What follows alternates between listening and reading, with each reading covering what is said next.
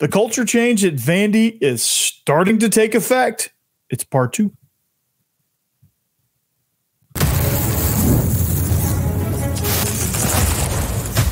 You are Locked On Vandy, your daily podcast on the Vanderbilt Commodores, part of the Locked On Podcast Network, your team every day. Welcome into the Locked On Vandy podcast on the Locked On Podcast Network. I'm your host, Corey Burton. Thank you for making Locked On Vandy your first listen each and every day. Thank you. Shout out to the everydayers. We are free and available wherever you get your podcasts and on YouTube as part of the Locked On Podcast Network, your team every day. Today's episode is brought to you by Monopoly Go.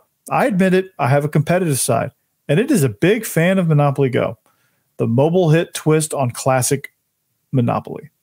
So join your friends and download Monopoly Go now, free on the App Store or Google Play. So we continue with part 2 with Kurt Page as we discuss transfer portal, culture, defense, all of the things surrounding a vastly improving Vandy football program.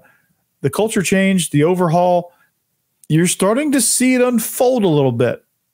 So enjoy. I mean, yeah, you could look at their stats and be very discouraged. Like, yeah, you could start, let's just say hypothetically, I did this with a basketball recruit. Like, I talked about him as soon as he hit the portal. I was like, Vandy should call this guy. And then next thing you know, he commits on Sunday. So nice. I was like, so good. Okay. Locked on Vandy, baby. So I talked about Jacob Bostic, and I'm thinking they're going to sign him now because of what just happened with the basketball guy, Devin McLaughlin. But so people are going to see, especially if he signs, this is going to be hilarious. People are going to see that he's coming from the most historically abysmal offense ever created, known the man, in Iowa, that is allergic to wide receivers, allergic to first downs. It's basically just how fast can we get our punt team out there is basically their philosophy. And people are going to see that, and to see that he didn't really record any stats in that offense. And they're going to say, what? Like, this is what we've become.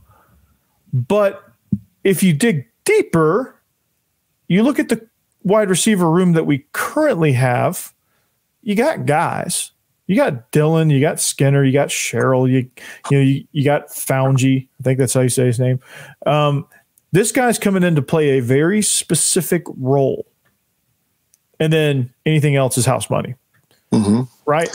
Right. Foungy's playing a very specific role. I think the dog in this wide receiver room is going to be Quincy Skinner. Okay. He's going to be the dog. Yeah. Like he wins contested catches. He's tough. He'll block. He kind of does a little bit of everything. Well, I think it's so refreshing because I listened to Alabama and I listened, being down here in the South, and I listened to Auburn. And they talk about QB1, QB2, and it's so refreshing that Vandy is now in that talk, Same thing with receiver. Vandy gets – now the difference in Alabama and Auburn and the way we got to get our team together, we're a lot like Indiana. I was watching a good show the other night and talked about they had a number of James Madison transfers, but they also took – people from other programs, either programs that were successful, or if it was a lower FCS or wherever, Division II, Division III, NAIA, if they had like incredible numbers. So Iowa has been successful. They're Big Ten, one of the top teams there with no offense. This guy came in there with a pedigree to help the offense as a receiver. And so now it's, he saw the writing on the wall, he's not going to get an opportunity. They're not going to get first downs. Now they're making a change. I don't know what they've gone to. I don't know what they've gone to. Or whatever they're going to has got to be better. Oh yeah. 100%. I mean, it can only be better. Right. Can't get any worse. No, but it's a thing where these players, and that's the cool thing is you see them catching rhythm. Like you see, that makes sense. That makes sense. That makes sense. That's going to be a good player. now you collaborate with resources that you have and tell us that, that's what we need to hear. What's strange is like, why are we signing? Why are we doing this? We run this or what, we didn't even entertain that. Right. I mean, that's good. That's good. Now in the past few years, it's been like hodgepodge, whatever, I don't know if it just got off the tracks or never got up on the tracks. Maybe now we're just getting on the tracks. I think the guy was overwhelmed. I think he had a whole bunch of things and didn't know what to do with them. Yeah. Like I think he wanted to be a cookie cutter type offense, and just he had 3 extremely explosive dynamic receivers that were all good at something, and then he never really focused on what they were good at. He never schemed them into favorable situations. So a lot of times, playing to your players' strengths. London Humphreys running deep and Will Shepard running short, and you're like, well, that should be reversed. Like, no offense to London Humphreys, but like he's more suited for that. Yeah. If you want a big play, you go Will Shepard over the top. Yeah. Or on the post or whatever. Or exactly. Deep digs and stuff. And McGowan is that he was that dog. Yeah. Right? Yeah. That Quincy Skinner's going to be. But like they didn't know how to use him last year. Could you imagine those 3? And that, like, if they had just waited a month, they would be really happy here. Yeah. Well, they just didn't. I mean, who knew? Who knew? I don't blame them. I really don't blame them. Given the current situation, like they didn't know. 2-10. You had a really bad coordinator that was overwhelmed, and he had just gotten fired, and you hadn't really made headway on hiring a replacement, and they had to act fast to get the portal. I don't blame them one bit. I probably would have done the same thing, but it just, And you got to look at your quarterback. I mean, the year before they had Mike Wright, and then last year they went with 2 other guys, and AJ Swan, he was injured better part of the time. The other kid he never wants to release the ball. He just wants to take care of everything and throw a little short, and hand off, and and like you said, I mean, it's just, but it's exciting now. They got a quarterback room. They got competition. They got people talking about it, and they have a plan. They know this is what we're going to run. This is going to be our bread and butter. This is where we got to get better. This is where we can use his skill set. And I think that's the beauty of what you're bringing, when you're talking about things. And people need to realize that, because so many people get informed, but they don't get down there deep. They just get the Google version. Mm-hmm. He's a third, he's a wide receiver 3, so, that's it, Well, I mean, you're giving them all the details. Yeah. It's beautiful. It's a piece of the puzzle. Yeah. And the secret weapon, and this is twofold here. Secret weapon is Jerry Kill, because he is the head coach. He's overseeing the offense because he's an offensive guy. And that allows Clark Lee to do what? Call defense, be the defensive coordinator and the head coach. So you got 2 head coaches. One's behind the scenes and helping the offense. And then you got Clark Lee, who's the actual head coach and running the defense. So like with Jerry Kill and Tim Beck running the show, Clark Lee can almost not completely ignore him because he's the head coach and he can't completely ignore him. But theoretically, if he wanted to, he could. Yeah. He's not going to, but theoretically, if he could, he wanted to. He could if he wanted to. But he's got that defense freaking humming, dude. Like you read, like it's exciting what they've got going on that side of the ball. The kid from Purdue, the newcomer, Corday Sindor, is going to be an absolute animal, and he's an energy guy. I'll tell you who's been the biggest energy guy, the biggest like boost, the biggest juice guy is the 6'4" corner from Wyoming.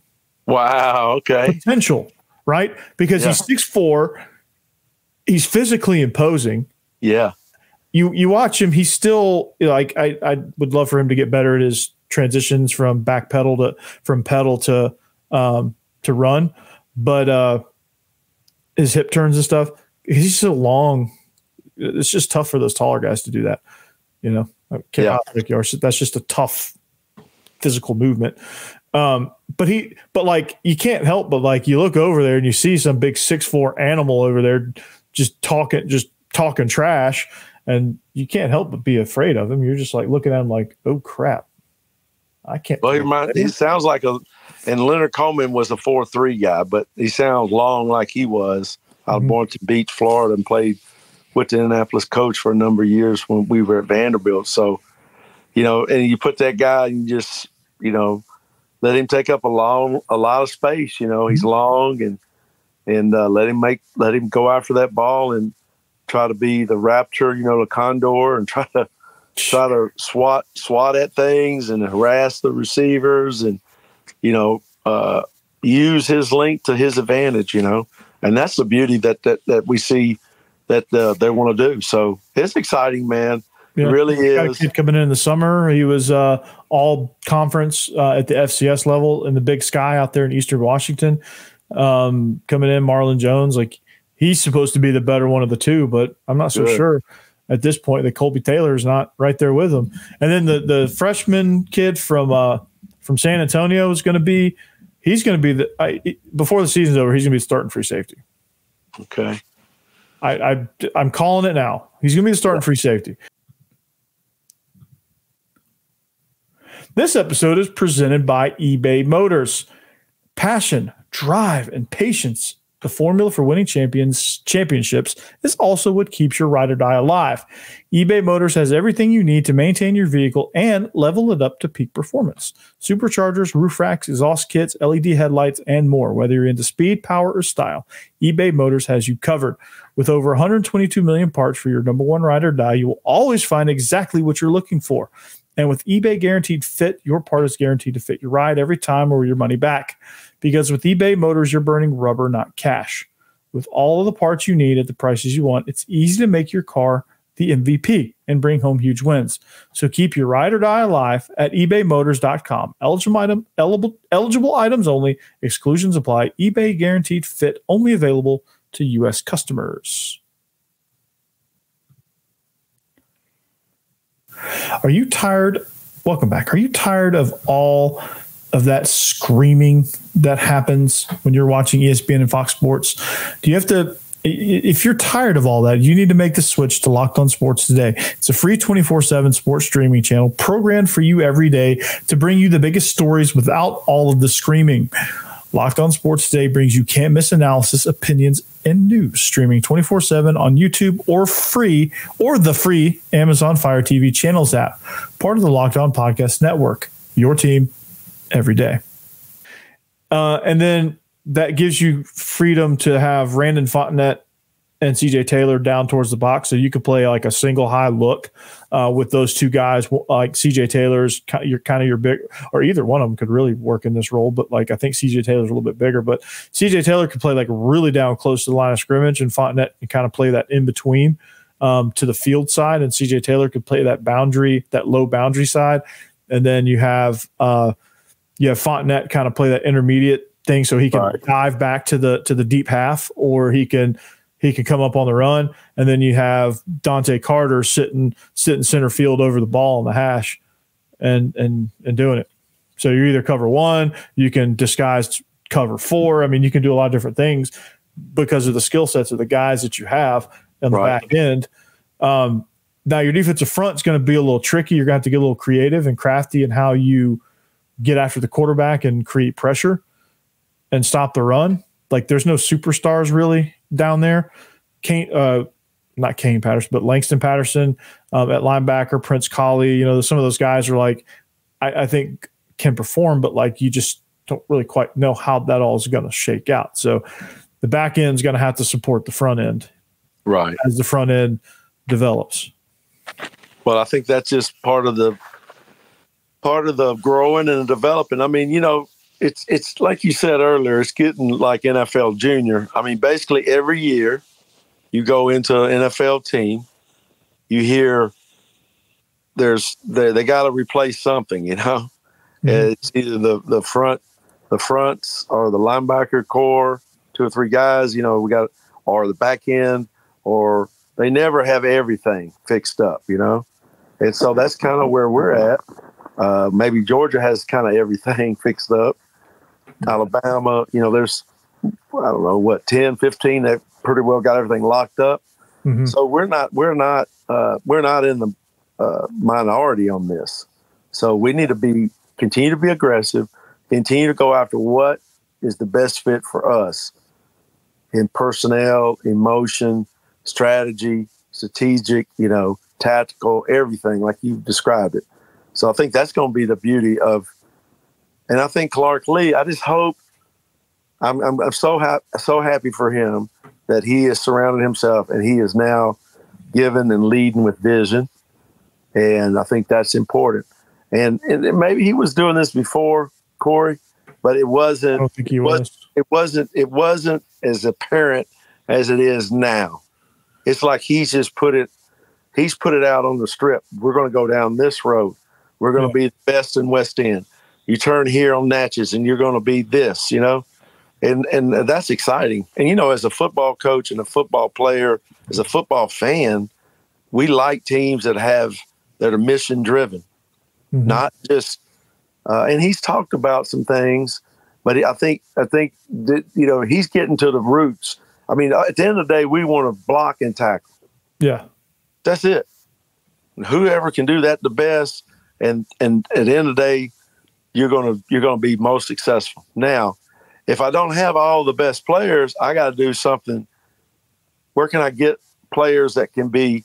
So you go to some 2 tight end, 3 tight end, 4 tight end. You go to this type of receiver. You have this type of quarterback. Like you've described it. You have this quarterback scheme. We're going to run downhill. We got this. We're going to run outside zone with the RPO backside. Now both those guys right now can do both of that, but one guy has experience. So he needs to step up and do it. The other guy needs to understand he is the bridge to this program. He needs to get us a bowl game. Now, there's probably going to be 2 games where the backup, and that's what happens in this league. 2 games, the backup's going to have to carry us or, lead us through there if something's going to happen, Always happens that way. So now we got a plan for that, So it's exciting. It really is exciting, and to see people, and hopefully they're learning, and they're learning more about not only football, but just learning more about the NIL and how all this stuff is kind of working. They're getting aggressive. Yeah, and hopefully we're working to our strengths, whatever they are. We broadcast. We have the best city in the SEC. Yes, we do. So what's attractive to these kids? We need to figure out how can we build that partnership, and I know that's what they're doing. How can we capitalize on that? Yeah, so it's a beautiful thing, and I think the venue when they get it ready at Vandy, I think it's going to be really, really something exciting that we've needed since 1980. Man, no stadium renovations since 1980. That's insane. Sit on that for a minute. Since 1980. It's 2024. It's 44 years. What have they done that Georgia's in 44 years? Let's see. They've added a 3rd deck. They've changed the scoreboard 3 or 4 times. They've built a recruiting pavilion. They've widened the concourses several times.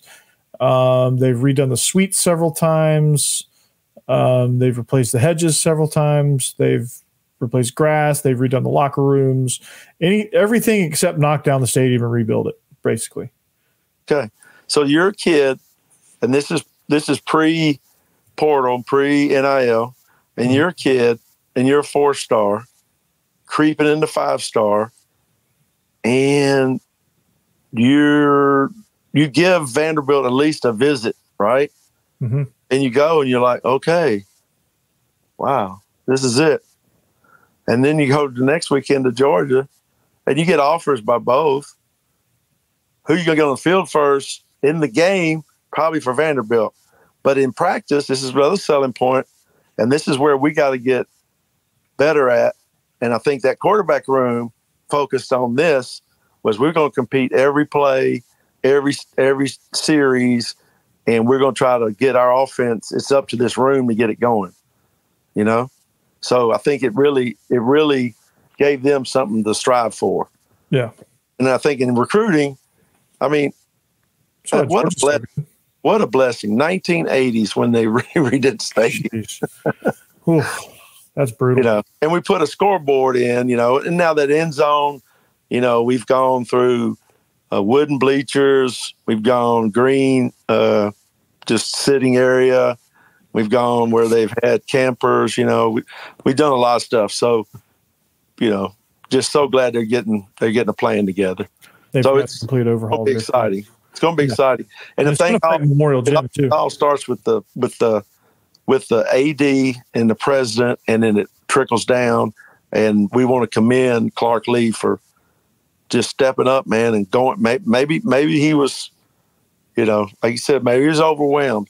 Maybe there were so many irons in the fire. Maybe there were, you know. I'll tell you what happened with Clark Lee is he had the illusion that he was going to hire some guys and be the CEO, just kind of sit back and have the 30,000-foot view.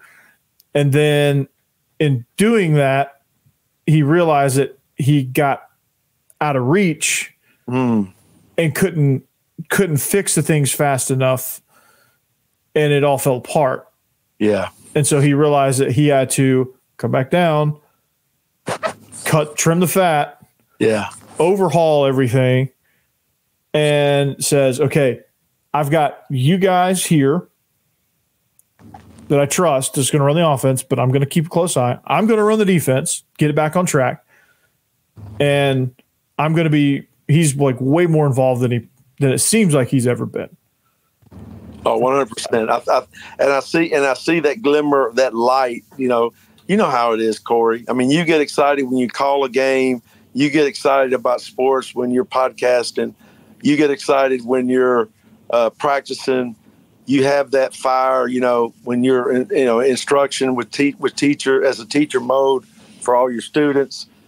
Players gravitate to those people, and now when you hear Clark Lee talk, it's not like he's a observer. He's a participant. Mm-hmm. He's committed to the defense, committed to the offense. And that's not to say he wasn't before. It's just it's different, man. You can see it when he gets interviewed. It's like, you know, I think he's being more relatable to the players, to the coaches, you know, just opening up, I think. And I think that's the thing, maybe, you know, maybe I know some coaches like David Culley have been there a couple of days when I've been on campus. I've seen them together. You know, you got to lean on people and listen to people and then trust who you want to trust. And you don't always have to do it at that time, but you have to have something that, you know, you got to get in alignment. And I think that's the beauty that we're doing. And I love the way you discover, like, okay, this skill set, this is going to fit here. This makes a lot of sense. Wow, they went and got this guy too. So now they got two of these, you know, just like you talked about a safety coming in. You know, now we got two safeties. You know, we didn't have there was none of this discussion in the past. It was like, damn, I hope the whole team doesn't leave after spring break. I mean, you know, spring ball. I mean, every year. Yeah. Well, I mean, right. And then sure enough, the best lineman, he leaves and goes where? Alabama. We ain't making stuff up. No. That's what happened. They take the best player, he goes to Alabama. I mean, poor Georgia Tech, their best player, boom. You know, he's Detroit Lions now. So that we get picked on some because, you know, we're not at that level year in and year out. But the kids that we can go get can be very compatible, competing with those guys. And I think we'll line up and make a game of every 12, all the 12 games. We should be competitive in all of them. I don't see us. I really don't. With the offense that we run and the uncertainty that a lot of these defenses, they don't, you know, I mean, Auburn can say what they want. Yeah, they're ready for Alabama the next week. Yeah, they mailed this check in, they mailed the game in. But at the end of the day, they lined up and took the ball, and them tight ends, like you like calling offenses too. They lined up and just pulled tight ends and hit them, and the quarterback took off, and the running back, they dominated the game. 2-1. All right, this episode is also brought to you by Monopoly Go. So, guys, I need you all to listen up for this huge announcement. I've been tracking the leaderboards every day, keeping my eye on all the scores, putting all my heart into it, and I'm super pumped to announce I am finally on top. That's right. Obviously, I'm talking about the hit mobile game Monopoly Go. You've probably heard of it. It's been downloaded over 150 million times. It's a great mobile twist on classic Monopoly. You can play anywhere, anytime. You explore hundreds of Monopoly boards from Las Vegas to Camelot to the moon, all while raking in a huge fortune. So charge rent on iconic properties, just like classic Monopoly. So like Marvin Gardens. That's the one, Marvin Gardens. Huge rent. You can charge your friends rent on iconic properties, your iconic properties that you owned. Make sure you put those hotels there. Or you can go after their Monopoly money by pulling a bank heist and taking wrecking balls to their landmarks. So dirty. But my favorite part is the leaderboards, where you can see who's a Monopoly tycoon and who's gone bankrupt. So get yourself on the charts. Download Monopoly Go now, which is free on the App Store and Google Play. And that's the style of play that I think is Clark Lee. This is what he's been. I think this is what he's been looking for. You know, kind of like Bob Davies out of New Mexico State. He caught fire and then, got away from it. But you got to have something, when he was coaching, back then. And so that coach got in there and he put it in there and went and got those kids. We can get those same kids year in and year out at Vanderbilt. The Aggie Doors, baby. Aggie Doors. I love Aggie that. Doors. Have you trademarked that yet? I need to. The Aggie Doors, man. The Vandy State Aggie Doors. Yeah. Well, I appreciate you letting me talk about all these guys because they're near and dear to my heart. Because Vanderbilt and Nashville, and I think we got a great city, and just you want to have a good product, and you want the Titans to do well, and you want the city to boom because there's NIL involved. That's right. You want Nashville to boom, and Nashville is booming. Nashville's about to get an MLB team. Yes. They're about to get WNBA. They're about to, they're going to host a Super Bowl here pretty soon when the new stadium's open. Yes. They're going to host a Final Four in that very same building, I bet. Yeah. They're going to start hosting the SEC championship. If I had to guess, I think things are going to start migrating from Atlanta to Nashville. Yes. Nashville's a bigger tourist destination now.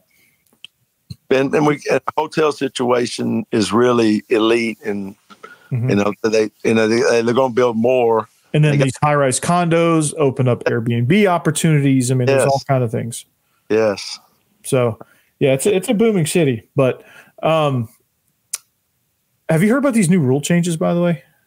Oh, the 2-minute drill, the 2-minute warning, and then the headset, the quarterback comms. I love that. Yeah. They tried it out in some of the spring games, and they're going to go with it now, and I like that. So now you're going to see quarterbacks with the play sheet like, all right, let's go, dash right zipper, 34, cross check, alert, cover 2, kill, Dallas, Cleveland. Yes. Yeah, you're going to see a lot of that. Yeah, you're going to hear some of these mic'd up segments. It's going to be hilarious. Like you're going to see it's going to be like the NFL where they had the belt pack, and they cover their face and they're like, okay, let's go. All right. Check it. Let's go. 964 Q zipper alert the D end kill to 96 Baltimore. Yes. I don't know if those are actual play calls, but so like I love that now because it takes some of the signaling away from it. It takes some of the cheating stuff, which stealing signals is gamesmanship until you do it with technology. I think the third level to this rule change that they are so desperately and so drastically behind on is the sideline technology. NFL has Surface Pros. You see everyone from Tom Brady to whoever, Desmond Ritter, sitting on the sideline with their offensive coordinator on the iPad, on a Surface Pro. High schools have iPads, Huddle Sideline. Yes. College has. It's quite amazing. And before you go on that too, I'll give you two things to riff on. And I think a spring game should be against an FCS opponent. Well, I'm in between on that right now, and this is why, because I think we've got to figure out a way, and I guess it's just going to take care of itself. Is like, if you do play a team like that, and a kid has a great scrimmage or game against the big team, and you see that already. I saw, or if he's back. Are you thinking like portal things? Yeah, like plucking that kid up. Portal poaching. Yeah. But maybe they can do like the SEC. Maybe none of those kids can go to that school within a year, or something. Like the SEC, they decided like after spring break, spring practice and spring break, no SEC guys can transfer back and forth. So maybe if you play somebody in a portal game, you have an agreement, unless there's already prior, like, they have to jump in the portal prior to the game, and they can't play the game. Right. Can't play and ball out, and then, we want you to come down. Then now that's probably going to get a lawsuit, because now if they're offering you money and say South Alabama goes up and plays Vanderbilt, right? Mm-hmm. Say one of their kids scores 5 touchdowns, and it's the first time he's gotten out there, and so Vanderbilt can offer him $20,000 a month to come to Nashville. He's gone, So South now is without what they. So, it's really opening up. But yes, that would have to come with more and tighter portal windows and restrictions and things. Yeah, for that. I mean, it's happening right now. These coaches. I mean, but then again, Kurt, in the NFL, a guy can ball out in preseason game number 2 against you and then sign with you 2 weeks later after they get cut. Oh yeah. Yeah. And I don't know the NFL game 100%. So I think what we could do and should do and probably are going to do is really see the good rules that make sense. Let's make sure we put those in place, and the ones that don't make so good sense, kind of leaving them out, whatever they are. I don't know what they are at this point, but I think that the fans need to understand that it's a whole new ball game. People don't really realize it's a whole, we talked to our kids at Mary G. Montgomery Monday about the opportunity for you to play college football is so limited coming out of high school in 2024 than it has ever been, ever in history of football. You got major college teams not even offering high school guys, or maybe only offering 5, or maybe offering 10, where in the past, most teams would sign 25 or 30 every year. So they're not getting signed.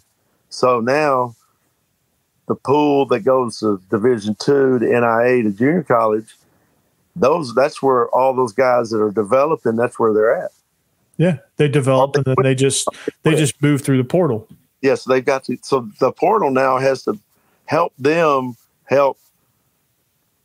It's got to help everybody. So they got to figure out a way that, okay, I'm at Eastern Kentucky, but I've grown 3 inches now, and now I'm 6'7", I'm 260 pounds, and I'm going to try to gain 10 more pounds and be 280, 270, and I'm ready to go to Vanderbilt, after playing 2 seasons. Mm-hmm.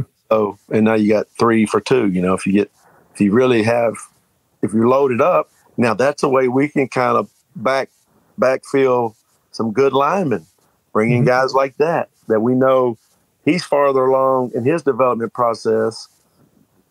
See, so now it doesn't matter where you're from. You got to look at these guys, because we were a pretty good football team. We were one touchdown away from playing. I mean, we were semifinalists in the state in Alabama, 7A, lost to the state champion in 7A. That's the highest classification. Mm-hmm. We got a number of players that were just not off. Like, we had a number of players that were just not offered by Power Fives or even Group of Fives, or a lot of FCS didn't sign a whole lot of guys because they're waiting on guys to drop to them, you know? Right. So it's a whole, you know, and I'm in the middle of it because of being a high school coach, but it's, you know, I'm fighting for the high school guys, but also what I do need to have all the high school parents understand and listen is wherever your son can go play college football, if that's his goal, you have to let him go play wherever it is. If it's Campbellsville College, we got one going there from Mobile up in Kentucky. He's going to go play. And the thing is, I talked to his family. I said, he needs to go up there and put some film together and make plays and get his 40 time down under 4.4, and he'll be a specimen. Mm-hmm. The next stop might be Western Kentucky. The next stop might be UT Martin. It might be Memphis. You know, find schools right around there, coach them up, send the huddle tape, find out who recruits the Mobile area, and then you just reach out to the guy, DM him, and then, or the lady. There's a lot of young ladies that are running recruiting offices now, you know, and say, hey, look, I'm a ball player. I played at Mobile. I was a good player. We had a good season, 12-1, and build a relationship. You know, it's all marketing. It's all NIL. So that's got to happen a lot with these guys. So it's a very it's action oriented, you know. But we're so happy the Commodores are understanding what they have to do, when they have to do it, how they're going to do it, and you know, now we can see what we're trying to work toward. Now they just got to go execute. Yeah, they got to go execute and believe in it. You know, that's the next step for Clark Lee. He's got to believe in it, and those kids got to believe in it. And then he's got to pull stuff out of his hat somehow. You know. Oh yeah, for sure. They're great to do that. You know, you've seen them. I've seen. You know, your dad talked about your dad pre-show. You know, he called something. You know, that reverse, and that's the ball game. You know. Yeah. Or his favorite play was 80 comeback, which was step, token fake, dash, 1-on-1, throw the ball low and away. Yeah. Okay. But you know, it's all about coach, and that's the beauty. Now that's where Clark Lee. That's where we're going to really see his development this season, because now he's going the first. You know, once in games, but a lot of teams were in dysfunction. Florida was dysfunctional. You know, so we won that game, and I'm thinking it was it Arkansas, someone else we beat at home, outstanding victory. So basically, and then last year, like I said, we never really got any continuity.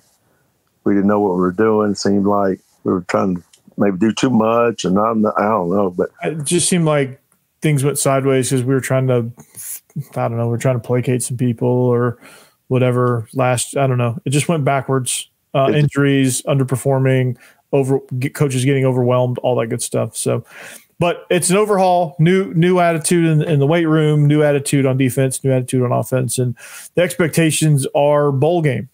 Yes, it's bowl game time, and I think it can happen, because I think there's a few teams going this way, trending this way. Vanderbilt's trending this way.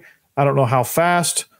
Time will tell, but they're trending this way at some speed, and that's all. The first thing that's important is going this way, and then changing your speed from there. So, but Kurt, man, we're going to wrap it up right there, man. Clark Lee needs to believe in his goals, and I think he is. Expectations are at an all-time high, and things are exciting around the program, and it's going to be It's going to be a fantastic ride for the Vanderbilt Commodores in 2024. So, man, I thank you for joining me again. You're definitely not going to be a stranger to the show. This won't be the last time we see you, hopefully. And but we're gonna wrap it up right there. We're gonna send you guys off into the weekend. I hope you guys have a great weekend. Watch some Vandy baseball. Hope some more portal commits pop up over the weekend. And we'll see you back here next week on the Locked On Vandy podcast on the Locked On Podcast Network. And as always, you already know the drill. Anchor down. Down. Down, baby. All righty. Peace. Peace.